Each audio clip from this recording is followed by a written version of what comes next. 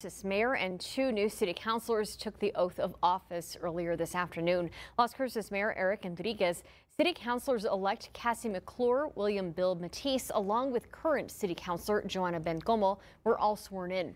Originally, mayoral candidate Cassandra Garandara had a 6% lead over Enriquez, but the city's ranked choice voting system, which gives voters the option to rank candidates by preference, showed that after round 6 of votes, Enriquez was ahead of Garandara by about 4%.